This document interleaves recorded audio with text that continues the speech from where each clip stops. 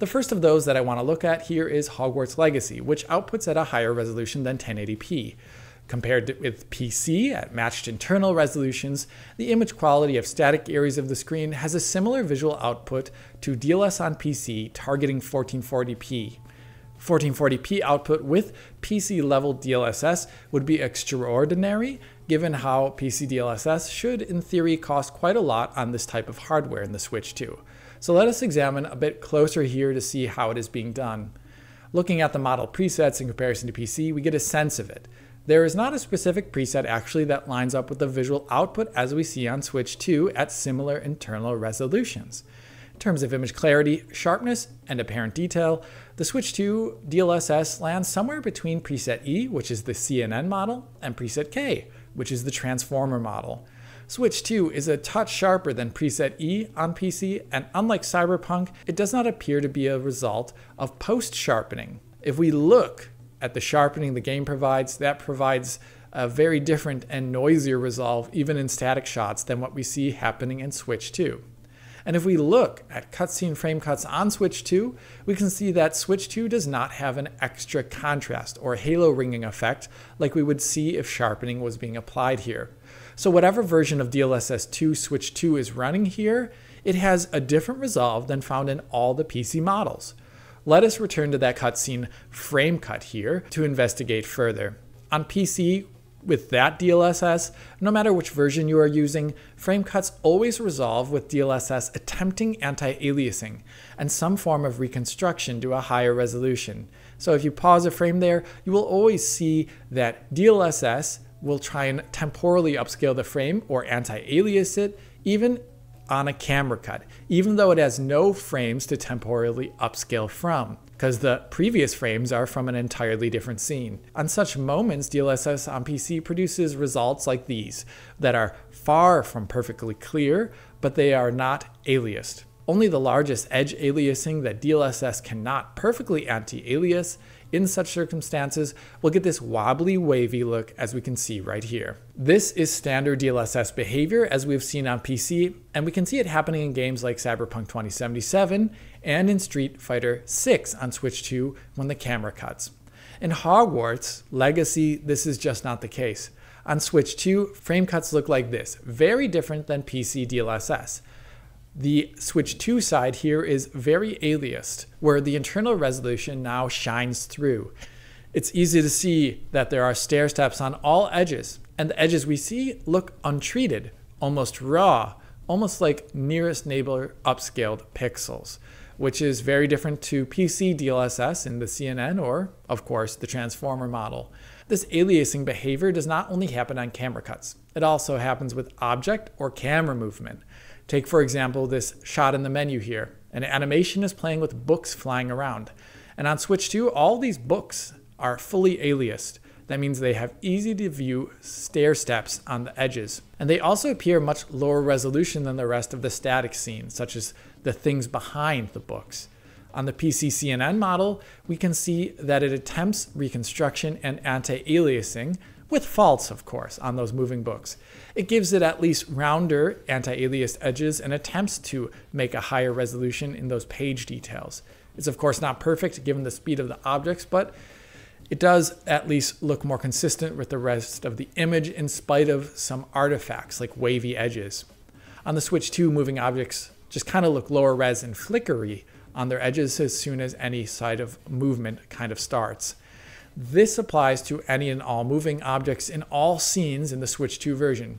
So in comparison to PC DLSS and the CNN model here, it looks like Switch 2's anti-aliasing and image reconstruction does not work on moving objects. In terms of subjective appearance, I would say that this type of DLSS on Switch 2 does not look like the DLSS as found on PC, as it has different behaviors in the areas where PC DLSS resolves just differently and honestly quite a lot better. Now, Star Wars Outlaws is another title that evidences behavior like this, though with some minor differences. First, let us talk about resolution output here, though, as I have an update on our launch coverage. Contrary to our original reporting, when we compare with PC, we can see that the game is actually outputting at 1080p resolution and not 1440p as originally reported on Look at the clarity of the image on static objects, and if you see the pixel grid there, it lines up quite well with PC DLSS at 1080p output, and not like 1440p, which is noticeably more detailed in all aspects.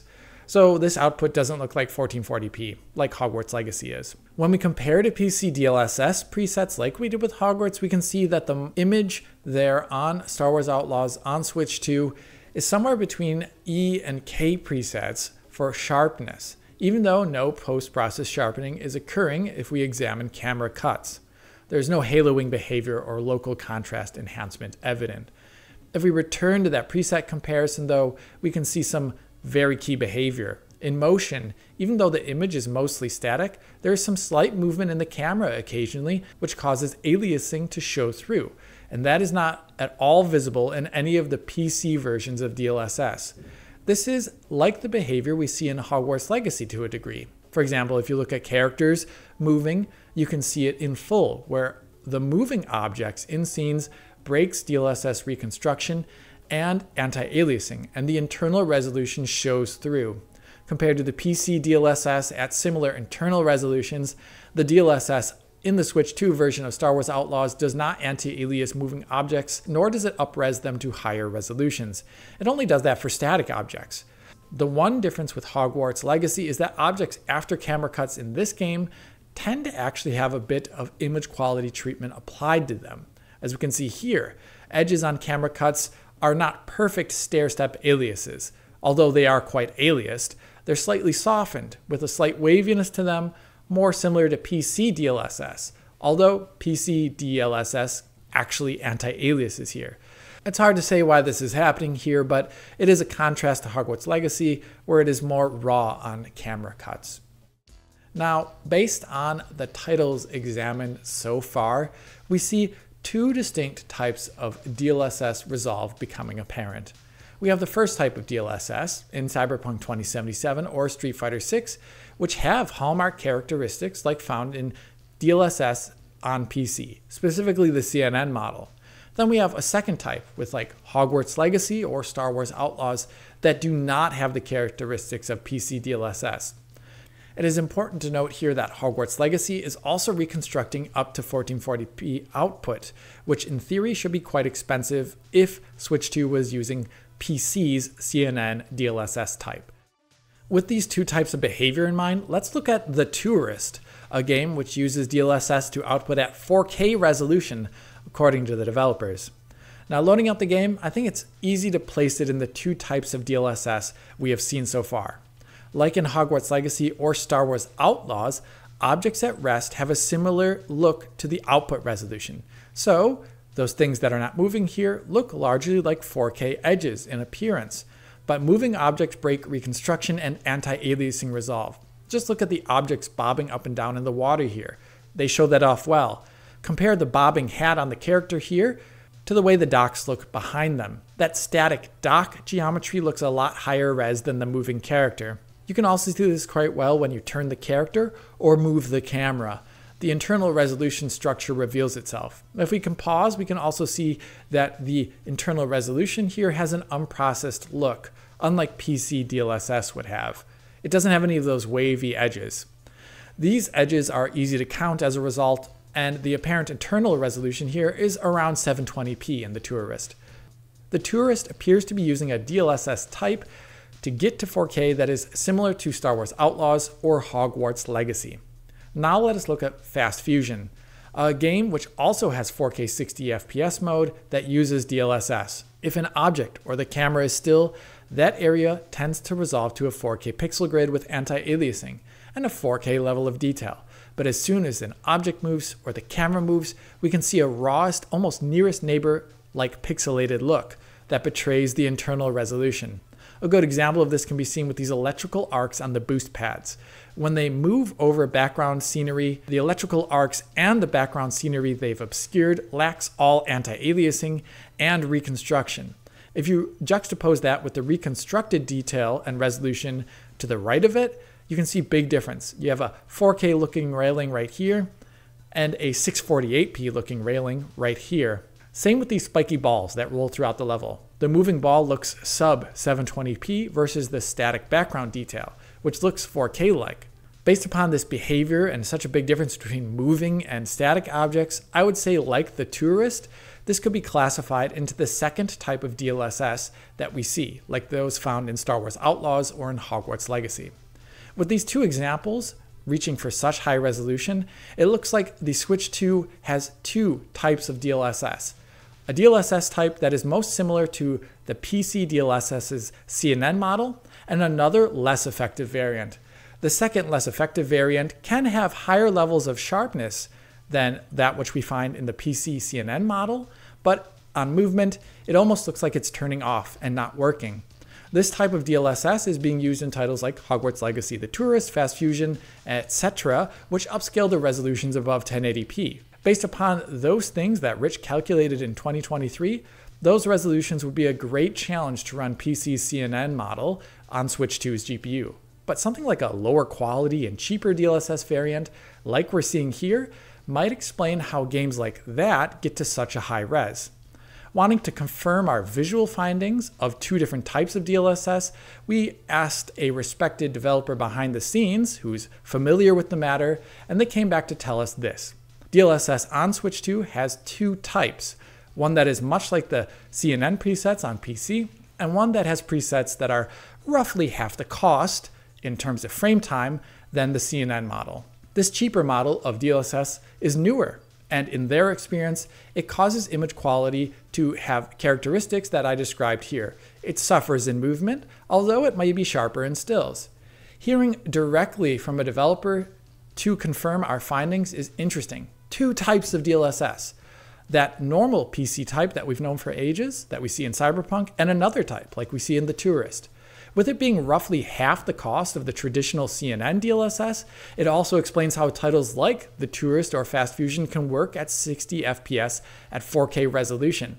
Rich calculated around 18 milliseconds, including post-processing for 4K DLSS on a Switch 2-like GPU. But if it was half the cost, like around 9 milliseconds, that would give developers, something like 7 or 8 milliseconds of processing time to use for the rest of the game. I think that's much more realistic to see than how games could reach 4K while using DLSS if it was a cheaper model. They could then fit all of the rest of the rendering in around those 7 or 8 milliseconds. That's still not a lot of time though when you think about it, but it does go a ways to explaining why games such as Fast Fusion or The Tourist run at such low resolutions, roughly 648p for the Fast Fusion game and 720p for The Tourist. So they're trying to squeeze all that remaining game processing into 8 milliseconds or so, and they have a limited GPU rendering budget. So something like a really low resolution to make that possible does make quite a bit of sense. Either way, I think it's really fascinating to see how this worked out. Rich's work in 2023 and his skepticism about DLSS actually bears out in the final product. At some point, Nintendo, NVIDIA, or some combination of the two firms developed a tinier DLSS model that ran in half the execution time as the CNN one on PC. Lower costs, but with lower quality on movement. And as of now, a great number of games at launch or in the time thereafter are using this tiny, lower quality DLSS to make their ambitions possible on Switch 2. Now, what do I think of this tiny DLSS? Well, I come from PC land, so I tend to have a skewed perspective based upon that. I can understand the reason for creating such a model with a low-powered device like the Switch 2, especially for its handheld mode. But if I were a user and a developer, I would caution against its use in docked mode, given its current visual results. It may be technically capable of reconstructing the resolutions above 1080p in docked mode on Switch 2, but the results honestly look rather poor, especially in movement here, where it basically looks like it's often not functioning. If this were a review of a PC technique, I would say they need to go back and improve it for future versions, and I would disrecommend users from turning it on. At the moment, I would actually prefer if games went the Cyberpunk or Street Fighter route, with a lower output resolution and potentially a lower input resolution if need be, but with the potential for far more consistent image quality and actual working anti-aliasing on movement.